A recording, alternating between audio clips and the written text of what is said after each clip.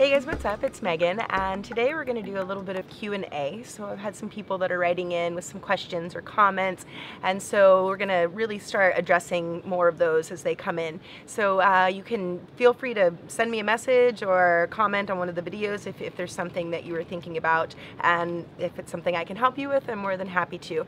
So I had a girl that wrote and was basically saying that she was hoping that this style of practice can help strengthen the muscles of her back body and help her heal from some SI problems that she's been dealing with. And so that is one of the main focuses of this particular style of practice, which we've gone over in just the most recent video with the bowspring, and talking about how this alignment to me it's the most therapeutic that I have come across in my over 10 years of study and almost 10 years of teaching.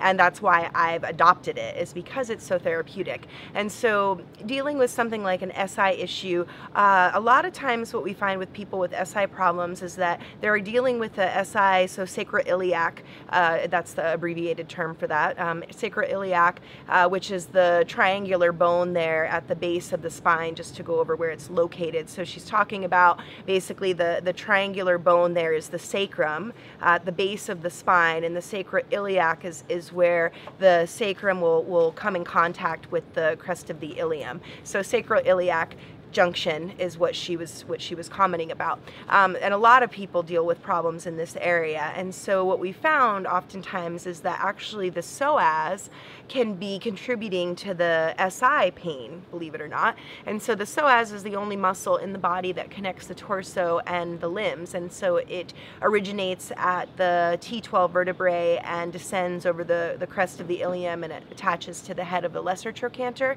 So this particular muscle is one of the most important in the body, and I'm always joking about it being the boss, but it really kind of is, because if it's out of alignment, then it causes a kind of domino effect with many other muscles, and can affect something like the sacroiliac as well. So going into that direction, as far as all of the poses for the most part that we do with the bowspring alignment are done with bent knees. And so for that reason, well, there's a few reasons, but for one is that by bending the knees, we essentially replicate the all fours position.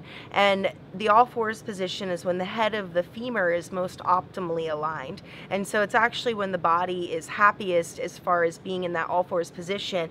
We have the head of the femur completely encapsulated into the acetabulum of the pelvis. When we stand upright is when the head of the femur becomes most vulnerable. Right? And so for folks who let the head of the femur shove actually forward and drift forward, which is a very common misalignment, that can exacerbate the problem even more so. So by bending the knees in every pose, we right ahead create that all four alignment to replicate the all fours essentially. So it's already a very therapeutic alignment for the head of the femur, which is also relieving the psoas muscle. So that's going to, for one, potentially help with any SI issues. The other thing that we do in this practice, which is extraordinarily helpful, is an extreme broadening of the pelvic floor. So in every single pose, we're pressing the knees wide energetically, and so this pressing wide actually broadens the pelvic floor. And also by strengthening the gluteus maximus muscles, that's, well, and all the muscles along the back body, but particularly the gluteus maximus muscles, we're actually working with the origin insertion and mounding the glutes towards the sacrum.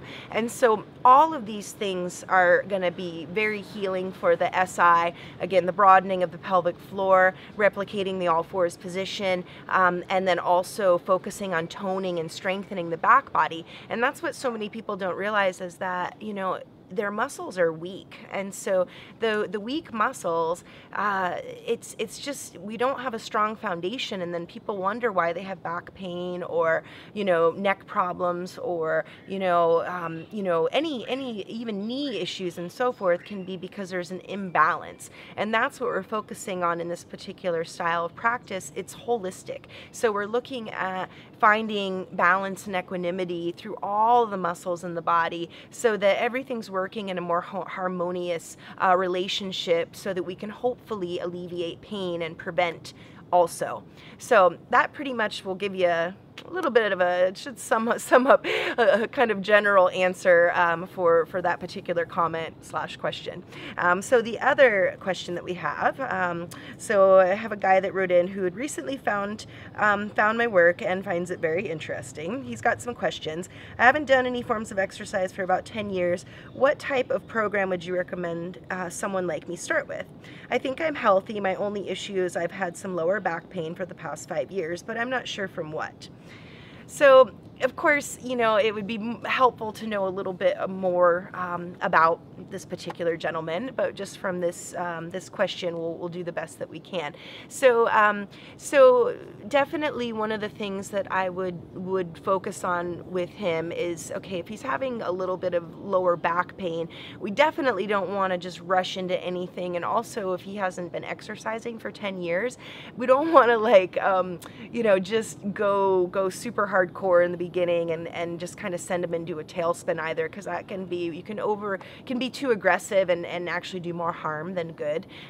So I guess one of the things that I would discuss with him for sure is diet, because believe it or not, our diet can actually cause us pain in our joints and in our body. So that would be one of the things that I would suggest actually he start with, would be an elimination diet. I would get rid of all the inflammatory causing foods for one. So basically looking at getting rid of gluten, so wheat products and dairy, soy would be a big one. Refined sugar is huge, so definitely eliminating that. I would also consider eliminating nightshades, which is like in the eggplant, tomato, potato, peppers family.